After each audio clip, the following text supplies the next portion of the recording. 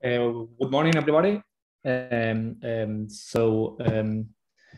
We are fortunate of having José Polo-Gómez from the University of Waterloo, speaking about work that he has been doing recently with Luis Garay from Madrid, the Complutense University, and Eduardo Martín Martínez in Waterloo. I think Eduardo is your PhD advisor, right, Jose?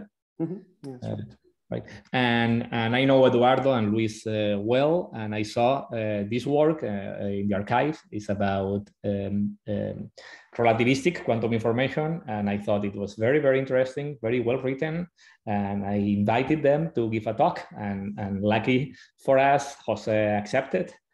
Jose, the audience is yours, and thank you for accepting. Go ahead. Well, thank you, Ivan, for inviting me. Thank you for your kind words. Good morning, everybody. As Ivan said, my name is Jose Polo-Gómez. I am currently a first-year PhD student at the Eduardo Martín Martínez Research Group, Barrio RQI at the University of Waterloo.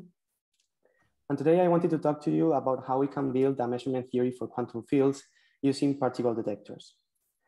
The content of the talk is mainly based on an article written in collaboration with Luis Garay and Eduardo Martín Martínez that is currently available in archive and is being peer reviewed now. So, So this is the structure of my talk. I will first start explaining what do we mean when we talk about the measurement problem in quantum field theory.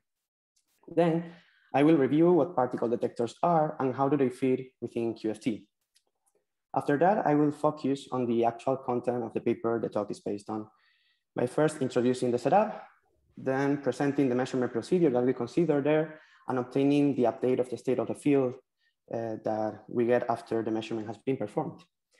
After reviewing the difference between selective and non-selective measurements, I will study in particular non-selective measurements for reasons I will explain later. I will also discuss and prescribe an update rule for the measurement scheme I present here. And finally, I will wrap up the content of all the talk in order to hopefully show that the measurement framework that I will present is a proper measurement theory with all the features that we should ask a measurement theory to have. So before getting into the talk, I wanted to emphasize that this work is part of a research line that has been conducted in Eduardo Martín Martínez group for many years now. Besides external collaborators, as Luis Garay himself, here in this slide, we have the people in the group that are working or have worked on this problem before. Apart from Eduardo and myself, Jose Ramón and Maria Papageorgiou are PhD students in their final years. Richard Loeb and Daniel J. Rimmer are former PhD students, although Daniel is currently part of the group in the form of a postdoctoral visitor, while he's also doing a PhD in philosophy of physics at the University of Oxford. Finally, Bruno Torres and Rick Persch are second-year PhD students in the group right now. So without further ado, let's start. The first thing we should ask ourselves is, why do we need a measurement theory at all? Well, in any physical theory, we should be able to describe how we gather information from the physical systems we are studying. That is to say that we need to be able to describe how we measure. In classical physics, we don't have a measurement theory because it is hidden under the assumption that we can measure classical systems without affecting them at all. So we do have a measurement theory that says that we can measure everything and that after the measurement, the physical state of the system is exactly the same as the one that was before the measurement was performed. Now, as you all know, in quantum mechanics, this is no longer the case, and describing measurements has been a problem since its very beginning, and it's still an open problem. However, in the case of non-relativistic quantum mechanics, this problem can be overcome in practice by the use of projective measurements and Luder's rule, which tells us that after the measurement, the state of the system is the projection of the initial state over the eigenspace associated to the outcome of the measurement. Now, the question is, can we do the same in quantum field theory? The first person to address this problem was Raphael Sorkin in 1993 in a seminal paper called Impossible Measurements on Quantum Fields. In that paper, he showed that if we have two observers, A and C, who are space-like separated, and we perform a projective measurement in a thick space-like hypersurface that touches A's causal future and C's causal past, then suddenly A and C are able to communicate, even though they are causally disconnected. At first, one may think that the reason for this is that one-rank projectors, as the one that Sorkin uses in his paper, are non-local in quantum field theory. Indeed, local projections in quantum field theory are all infinite dimensional. However, this is not the reason at all. As Borsten, Joop, and Kels showed in a recent paper, even if we use local projections that may be supported only in a bounded region B, it suffices that B touches A's causal future and C's causal past for A and C to be able to communicate in general.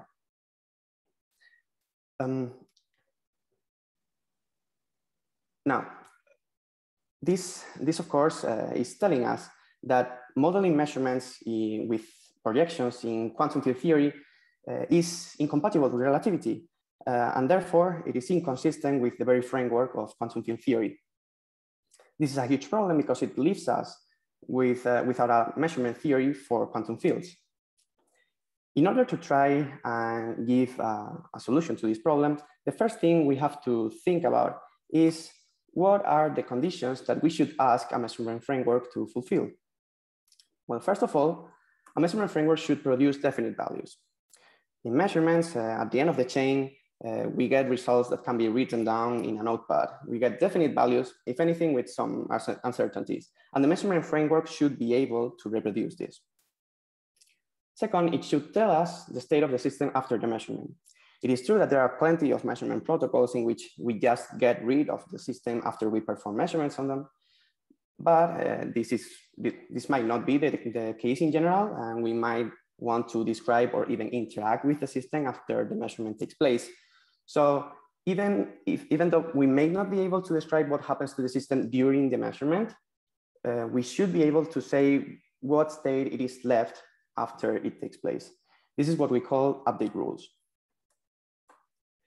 Third, it should be consistent with the theory it is designed for. In the case of quantum field theory, this means that it should be consistent with relativity, and therefore it has to be covariant and respect causality. And last but not least, for a measurement framework to be of any practical use at all, it should be a good model for real experiments that take place within a real lab. Now, for the case of projections, I'm so sorry. I forgot to deactivate notifications of the phone. Okay. No, sorry for that. So for the case of projections that we considered before, we saw that the main problem was that they weren't consistent with the theory. So an interesting approach to provide a valid measurement framework is to try and formulate the measurement framework within quantum field theory to avoid any kind of inconsistency. This is precisely the case of the Fuster-Virch framework, which was proposed by Chris Fuster and Rainier Virch in the work referenced there. This is a measurement theory that is entirely formulated within quantum field theory using its algebraic formulation, which is so-called AQFT. So since it is formulated within quantum field theory, the probe that we use to measure the quantum field of interest is another quantum field. It is also fully relativistic and safe from any kind of inconsistency. Now, we argue that this measurement framework also has limitations. First of all, the origin of the problem was the fact that we did not know how to measure quantum fields. Now, it is fair to say that if we let the quantum field of interest interact with a probe quantum field, then the probe is going to gain information from the first quantum field. However, we are still left with the problem of how do we retrieve the information that that probe has gained. We are left with the problem of how do we measure the probe. Also, another problem is the fact that real measurement apparatuses are not free quantum fields. They are usually bound systems, and the treatment of bound states in quantum field theory is still very much of an open problem. It is worth mentioning that both in the original paper and in later works, local free field modes have been proposed to model localized probes. However, it has been shown that these models do not capture the behavior of realistic measurement apparatuses. Thus, it seems that the Fürster-Wieg framework, even though it is a very interesting measurement proposal, at least for now, does not provide a completely satisfactory answer to the problem we are facing. Another approach to this problem is the approach I'm going to advocate for is using particle detectors. But what is a particle detector? Particle detectors are localized, non-relativistic quantum systems that are coupled to a quantum field. An example of this is the Unruh-Lewis model, whose interaction Hamiltonian is shown there. I will later comment on the terms of this formula, but for now, I'm only interested in the fact that mu is a monopole operator for the detector and phi is the field operator.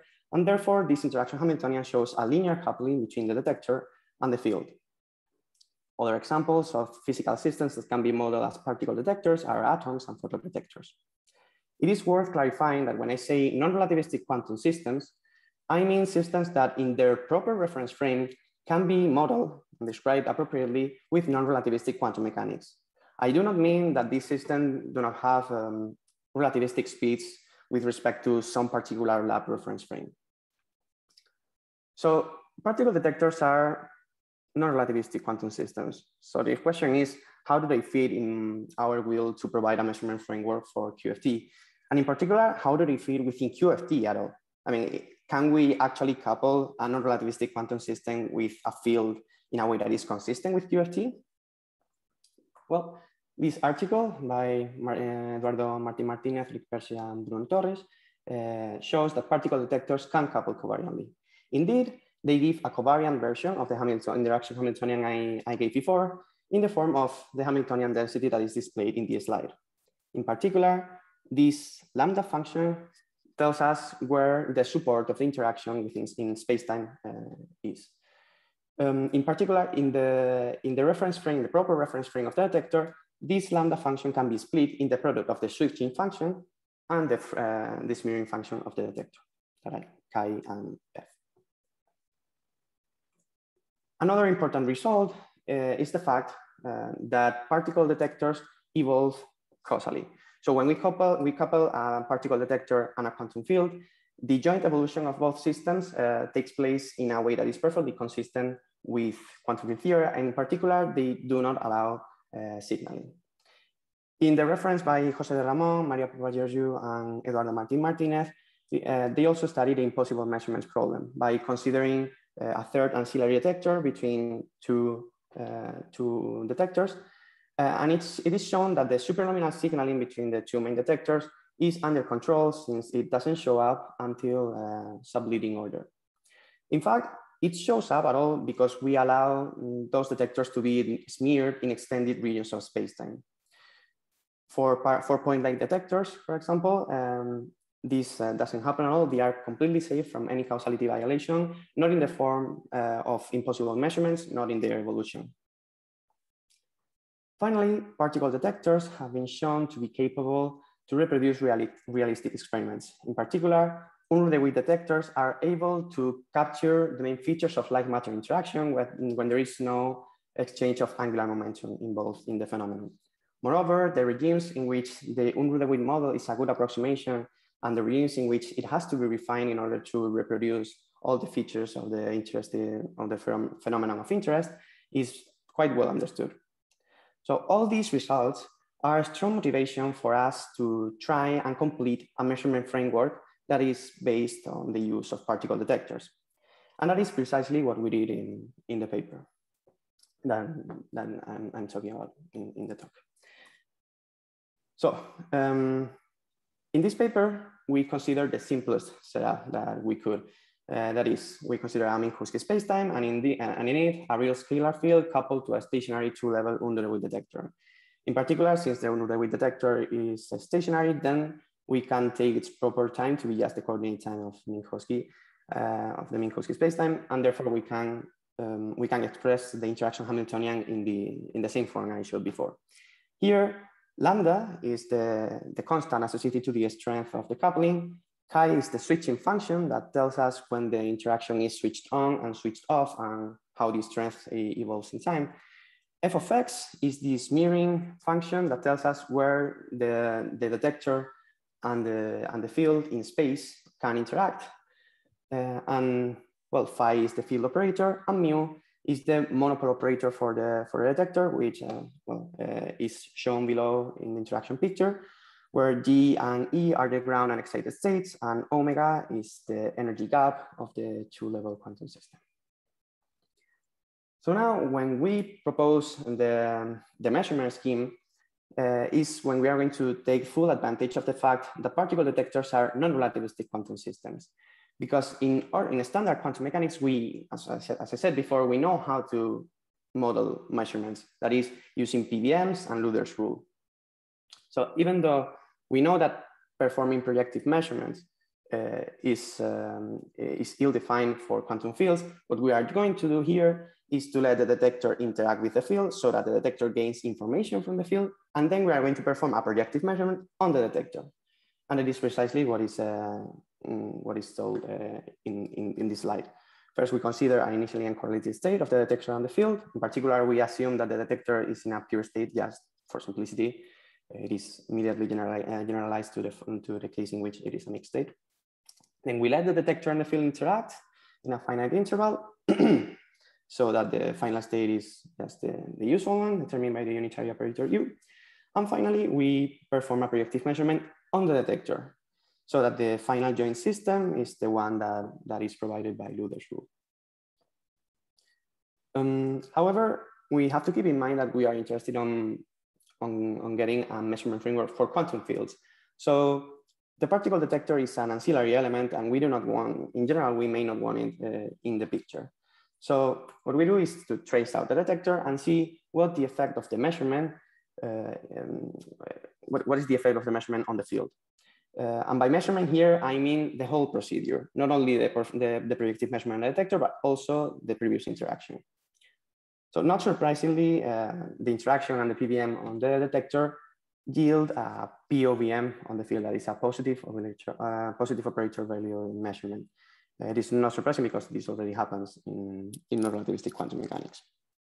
So in particular, if the projector associated to the outcome of the measurement is the one over the state S of the two-dimensional field of the two-dimensional Hilbert space of the detector, then the updated state of the field associated to that outcome S and the initial state of the detector psi is given by this expression, where the M operators give, in particular, the operator E, where E is M dagger M and is what we actually call the POVM. It is worth mentioning that this average of the E operator is exactly the probability of getting S as an outcome when we perform the measurement. So now here we have seen that we can perform a predictive measurement on the detector, and we have to perform all the calculations. This is the mechanical part of it.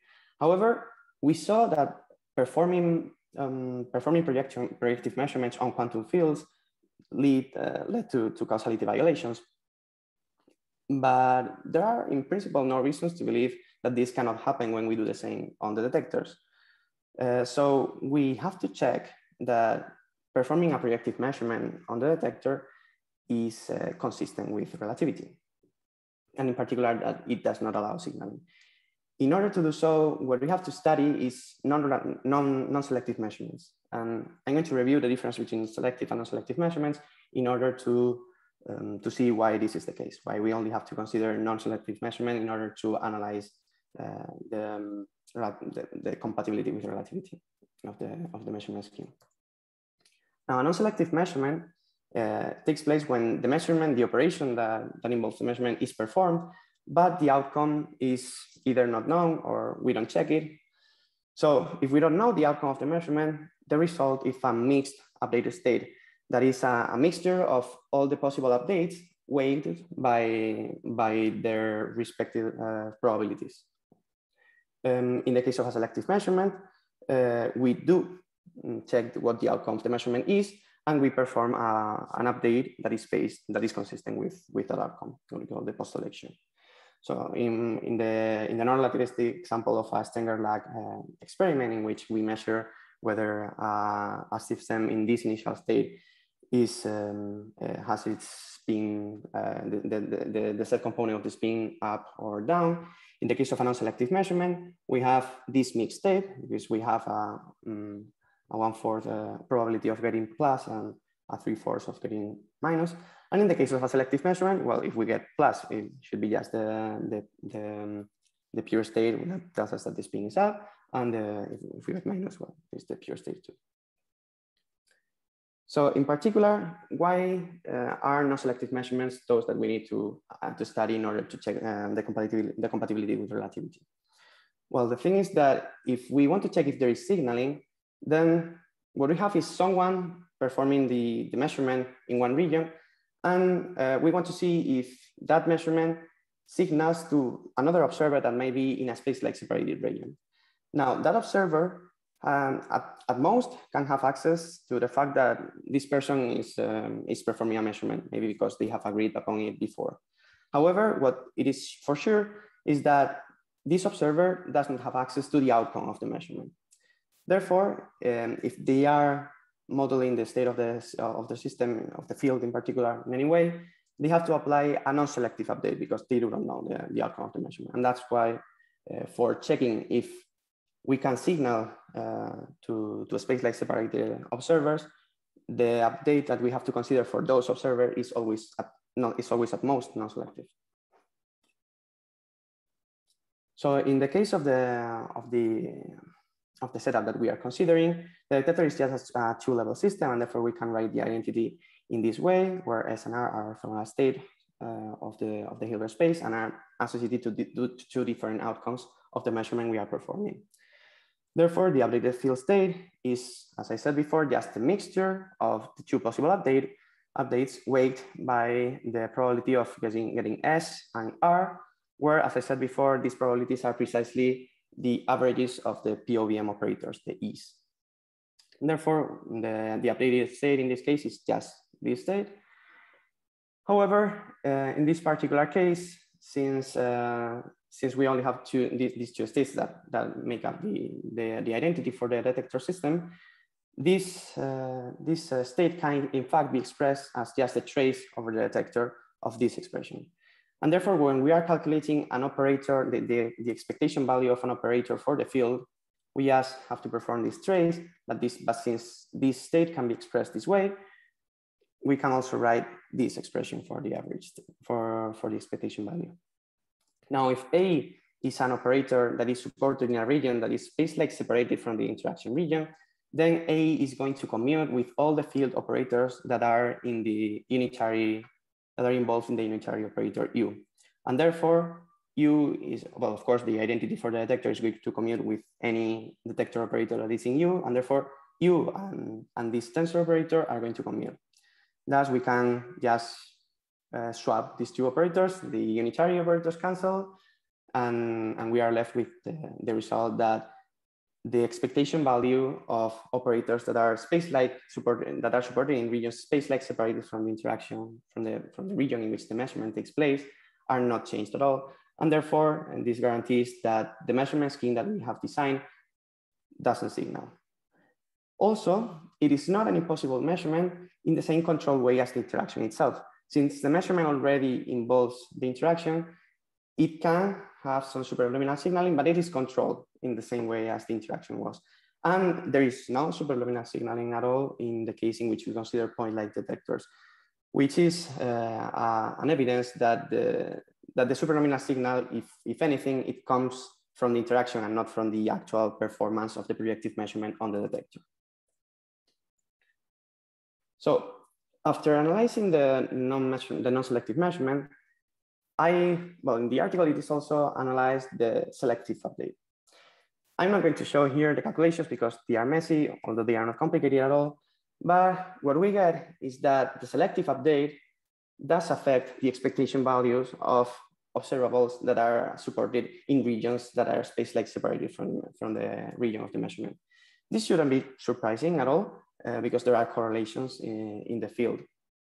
However, we think that an update rule for selective measurements on the one hand, should include the knowledge of the measurement outcome in the description of the field, and so that if we perform sequential measurements, they implement the compatibility with the previous measurements, but it should also be compatible with relativity. Even though they are correlations, the update rule is intended to mimic the effect of the measurement that are actual physical operations on the field. And for us, it doesn't make sense that, that they affect observables that are space-like separated from the measurement region. So it seems that we have a problem if we update the density operator that describes the state of the field globally. One approach that one could think of. Sorry. Just one clarification. In the previous slide, you were using a concrete updated state, right? Yes, but it's the non-selective update. And now, in the next part of the talk, are you gonna question that, or are you gonna? No, sorry, if I didn't express myself clearly. I'm talking about selective updates that are these states in particular. This row S and row R, or any other. So you want to explore other possibilities for the update. The non-selective one works well, right? Okay, yeah, the non-selective one works well, but it's also the one I have to care about if I want to check if the actual physical procedure that I have proposed is compatible with relativity. Now, what I was talking about now is about selective measurements. In selective measurements, we are not talking about whether the projective measurement of the detector produces causality violations anymore, but whether the update rule that we are using for modeling the effect of the selective measurement is compatible with relativity or not. So there is a difference between the case in which we are actually just considering the physical procedure, which is the non-selective measurement, and when we are considering the update rule that involves taking into account the outcome of the measurement. Is that clear enough? Thank you. Mm-hmm. Yeah. Okay. Thanks. So yeah, the thing is that when we analyze the selective update, that is the row S psi, for example, we see that when we calculate the expectation values of operators that are supported outside the causal support of the interaction region, they do change. So even though this is, as I said, this is something to expect because there are correlations in the field, in our opinion, this is something to avoid because the update rule should mimic the effect that the measurement has on the quantum field. So we do think that it should be completely compatible with relativity. It does seem that if we apply a global update when to the density operator for the quantum field when we are measuring selectively, we are going to incur in this kind of difficulty. So one approach that one may think of at first is to consider that maybe we can update rho only in the causal future or something like that. However, this is not possible because rho is not a quantity that naturally depends on regions of spacetime. It's just a density operator. So for example, if we wanted to calculate the expectation values of operators that are supported in different regions of spacetime, for example, one that is in the causal future and one that is outside the causal support of the measurement, then there is no natural way of calculating those expectation values because we only know how to do that with a single density operator. So it seems that we have to give up the concept of having a universal rho that describes the state of the field. Instead of that, the update that we consider is contextual in the sense that it's context dependent. We prescribe that the update is dependent of the observer and it depends on the information that is available to that observer, in particular in a certain point of spacetime. So the whole update rule can be summarized in 3 points. First, if an experimenter performs a PBM on a detector that has been coupled to a quantum field, then the experimenter should apply a selective or a non-selective update in his or her future, depending on whether they have checked or not the outcome of the measurement. If there are space-like measurements, they do not affect each other because the updates of the experimenter take place only in their causal futures. Moreover, since this update depends only on the information that is available, if an observer receives information about a measurement that they do not necessarily have performed, then they have to do exactly the same selective or non-selective update according to the outcome that they have, well, the information that they have received.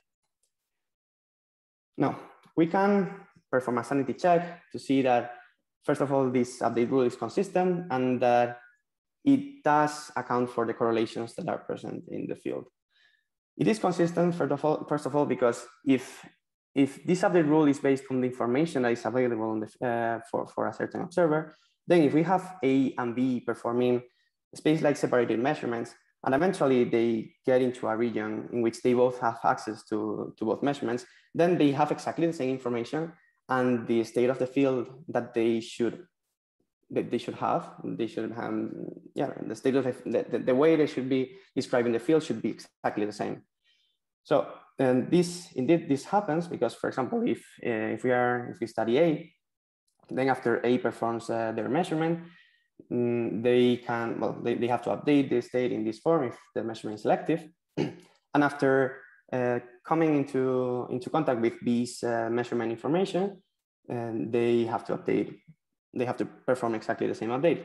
However, the fact that A and B are space-like separated allows us to say that these M operators commute, and in the end we can check that this row AB is equal to this row BA in the analogous case in which we perform exactly the same calculations for B. In particular, we can show in the form of this formula that correlations are accounted for, because this formula can be read as the probability for A to get here the information that B has measured B, little b, is exactly the probability of measuring A and B divided by the probability of measuring A at first, which is exactly the formula of conditional probability. And in particular, this is different from just the plain probability of getting result B, sorry. So with this contextual update rule in which we have given up the universal density operator, and we have made things dependent of what observers measure and the correlations between them, it is natural that we can adapt this measurement scheme to algebraic quantum field theory, because this is precisely what the algebraic formulation does. It is focusing on correlations and expectation values. So indeed, we can formulate formally this update in the form of updates of endpoint functions, which are just the expectation values of product field operators in the particular space-time points of their arguments. For the non-selective measurement, it is clear because we have seen that the non-selective measurement does not affect space-like regions at all. So it doesn't matter what x1 or xn are. We can always update the endpoint function using the updated state for the non-selective measurement. And of course, in the case in which these points are all outside the causal support of the interaction region, then this is just going to be the initial endpoint function. However, what happens with selective measurements?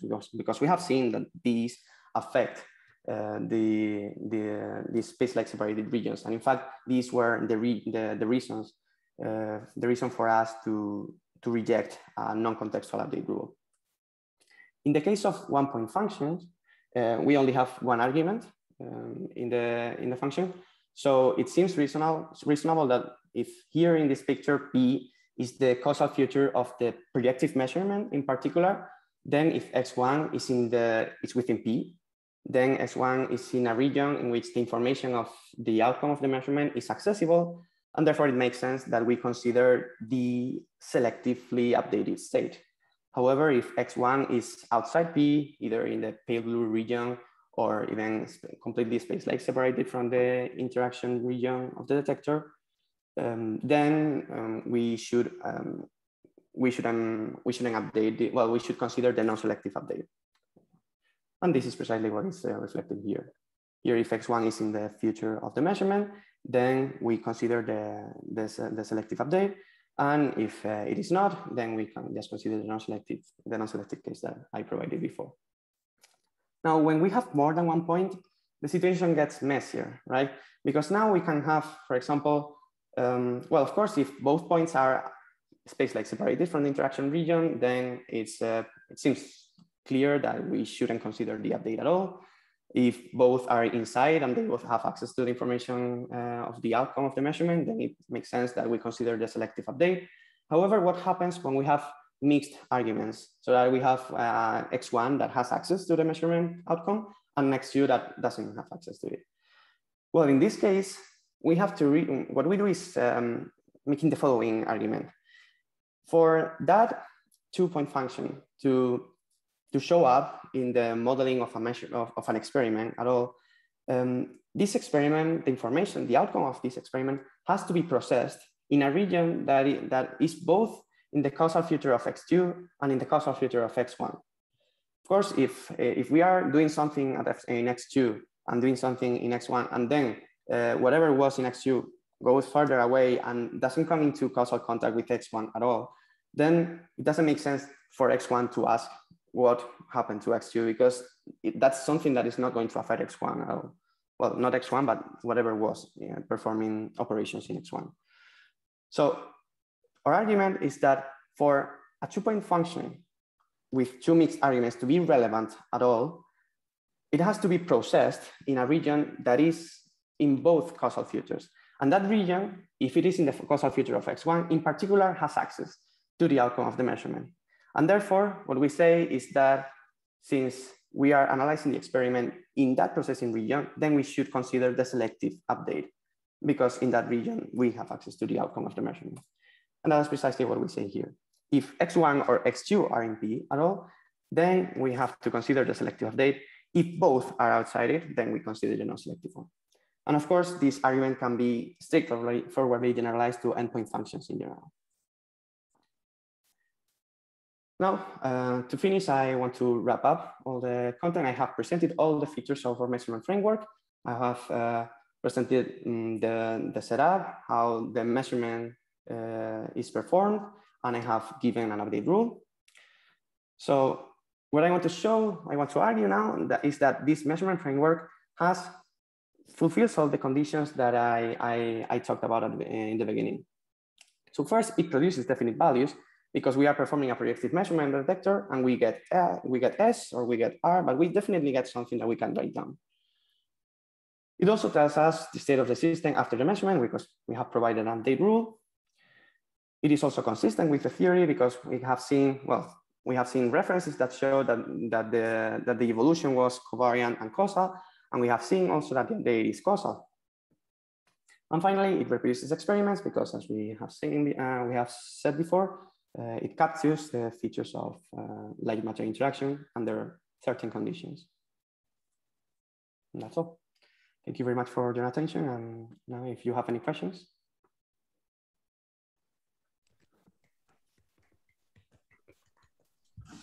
Thank you, Jose, for the talk and for finishing in 40 minutes with so much information.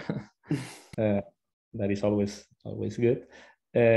So if anybody has a question, please go ahead.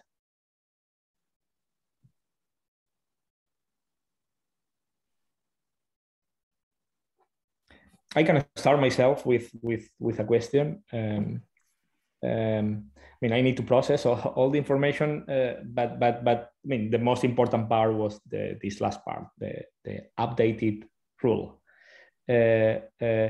And the statement that you know, if you want to pay attention to points that are initially space-like separated and out of one is inside the causal future of the interaction region, the other is outside, that all what we care about in physics is the correlations whenever both enter into the causal future of the. I am a bit shocked by that, right? Because So I'm not sure I am understanding it well. So would that mean that, for instance, if you are in our universe, I know our universe is not Minkowski spacetime, but because all this is, shouldn't be a lot of difference. So then let me ask in first in Minkowski spacetime. Does it mean that if I want to know what are the correlations or entanglement entropy, or whatever I want, between the initial, the 2 points at the initial time, that is a meaningless question, which is uninteresting to physics, or?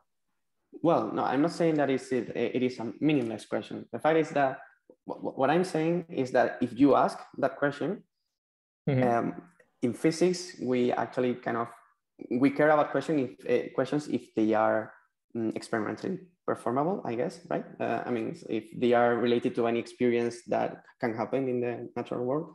So asking about correlations, about 2 points about 2 things that two phenomena that took place in space-like regions and that do not came into contact at all.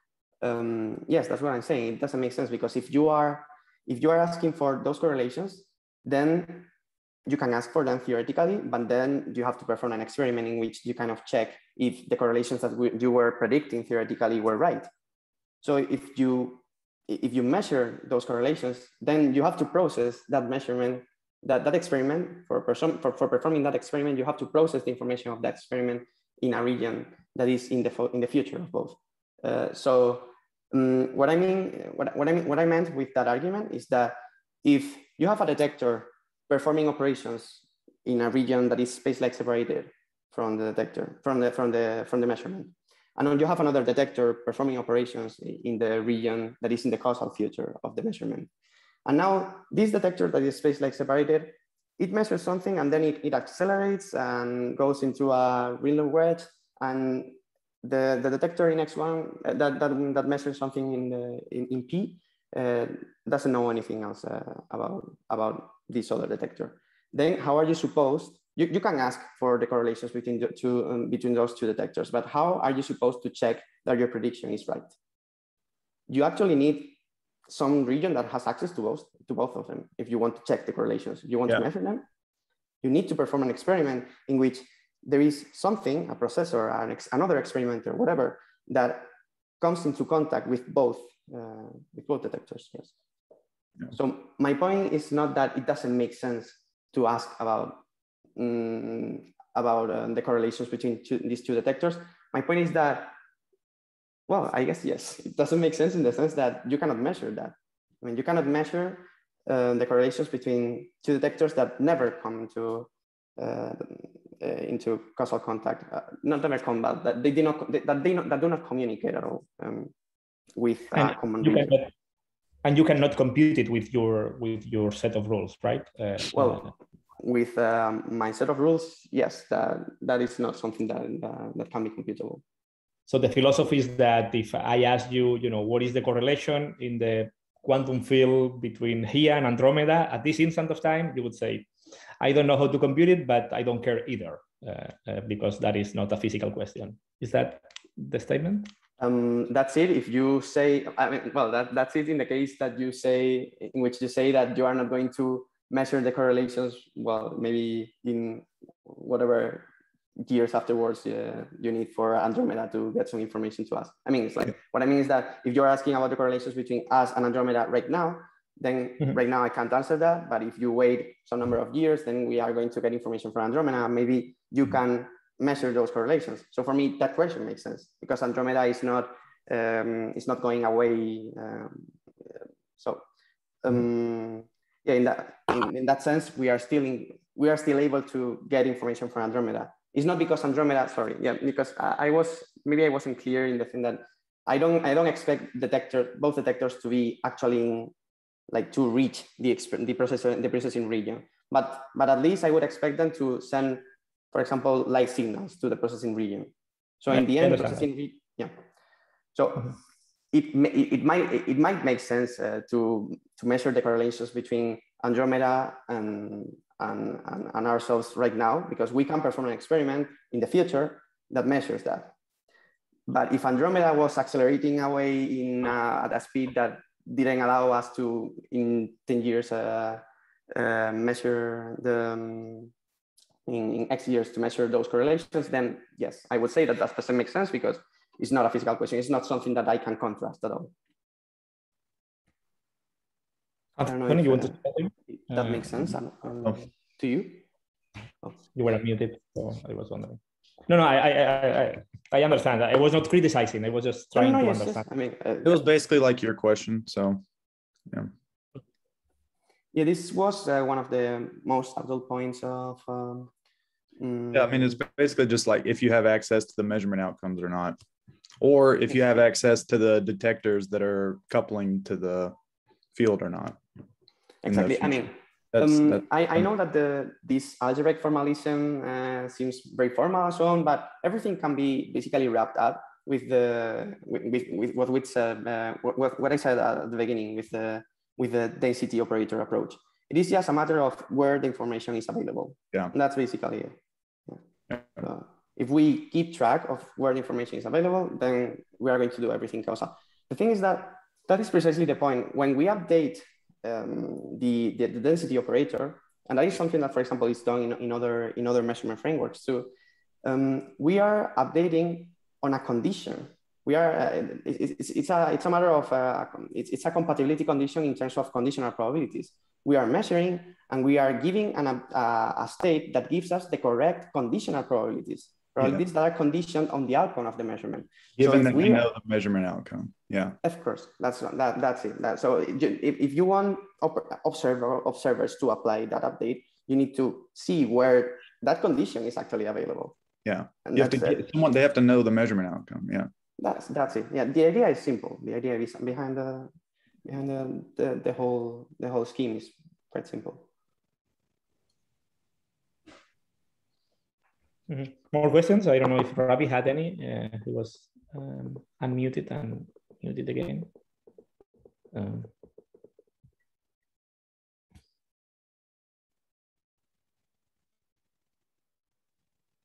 So I have another one, which is Ravi, you want to say something? No, I don't. I just meant to say I don't. Okay. What about generalizations to core spacetimes?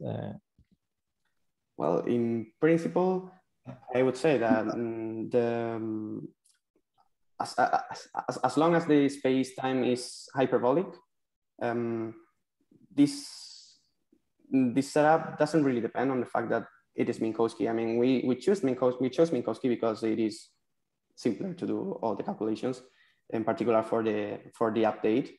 But if we say that we can prescribe the update in some way and we can perform the calculations, then the conceptual idea of the whole procedure is exactly the same. I mean, we should, instead of just having light cones for the futures, we would have just the causal futures of the regions, but the idea would be the same. Yeah, I think it's just, I mean, it just depends on the causal structure and how these things can propagate. So that's it. If the information is sort of, you can look at it just like a classical idea of just classical information propagating. Yeah, because that's what the measurement outcomes are. As soon as you perform a measurement, it just becomes classical data. So then you just look at the causal structure. Exactly. That was actually one of the conditions that we imposed, that it produced definite values, because what we are saying is that in measurements, in the end, what we get is classical information. Yeah.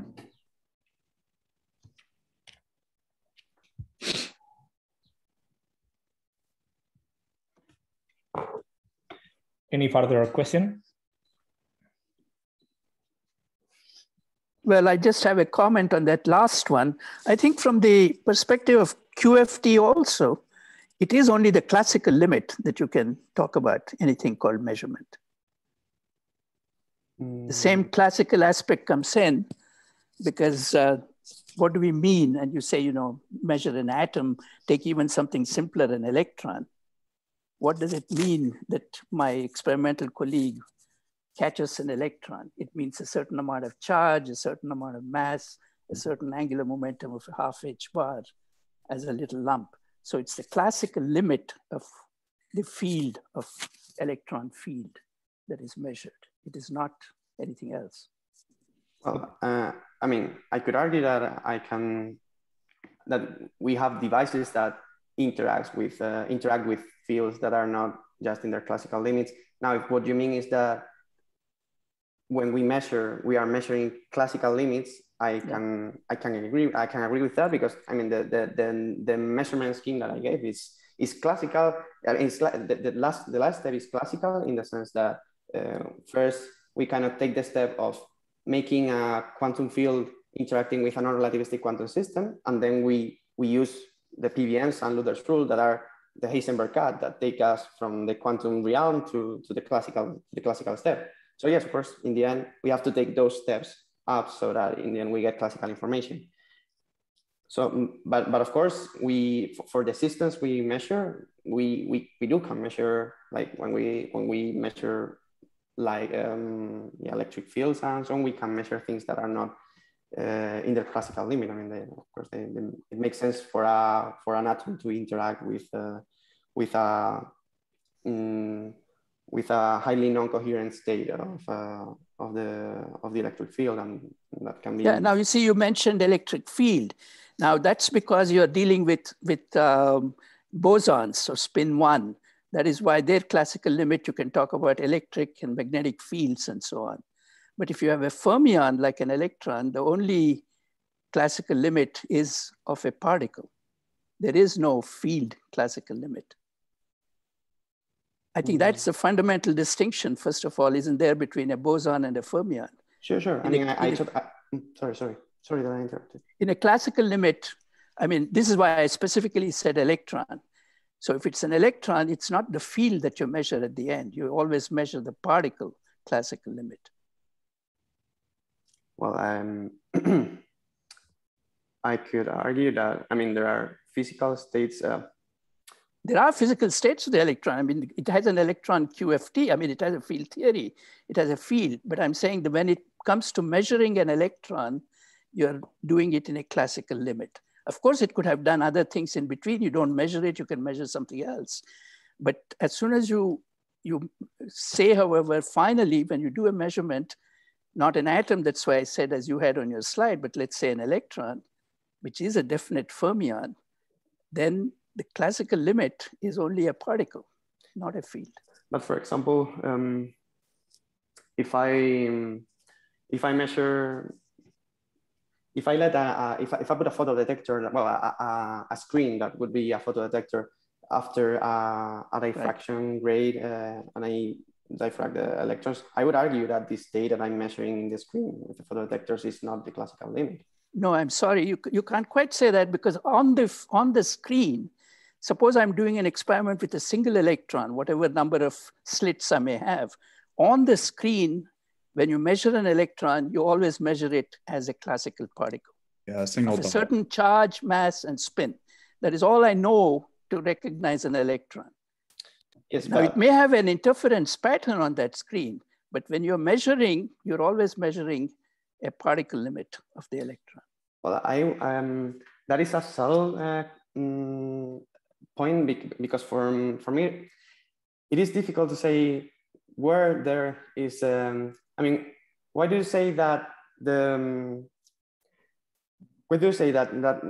what's happening is that we are measuring the classical limit of the electron, instead of maybe saying that in principle you have an entanglement between a non-classical limit of the electron state and the screen, and when you measure the screen, then that is when you are actually performing a projective measurement on the screen, and then is when the state of the screen takes the classical form that it would have if the electron would if you have just like shot an electron into the screen. Yeah, but anytime you introduce a projection, that's where you could say it's entanglement all the way down. Yes, but so as soon as you say I'm going to measure, so you say the electron's entangled with the screen, but then you say I measure the screen with my measurement device. You could say my measurement device is entangled with the screen, and it's entanglement all the way down. So that's what he's saying. As soon as you do a projection, as soon as there is an actual definite value, that's where classicality comes in. I mean, this is the measurement problem. This is the measurement problem. I totally agree with that. But for me, there is a difference between, sorry, do you want to say something? Maybe let me mention it in another simple terms. Suppose I have a screen and I cover it with electron detectors at every point.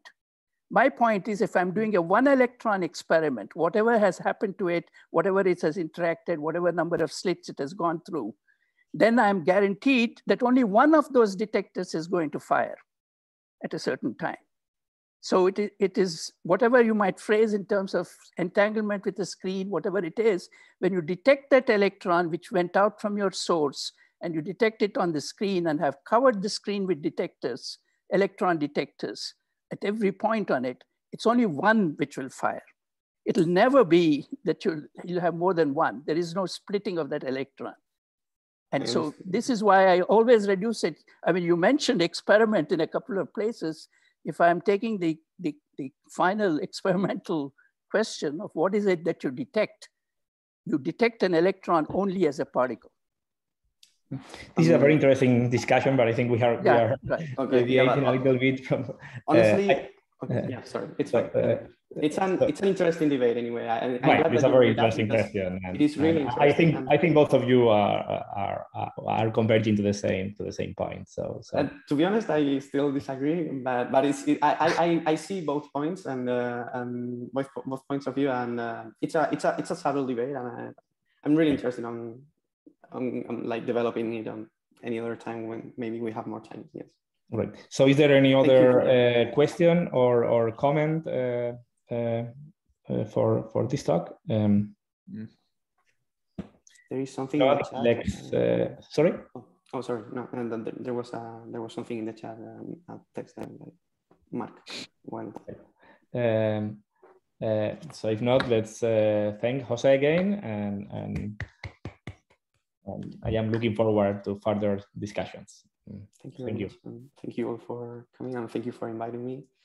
It has been a pleasure. I hope that I was at least clear to some extent in the content of the talk. And yeah, I'm definitely looking forward to more discussions with anybody interested. Very good. Thank you. Bye-bye. Thank you very much. Have a nice day.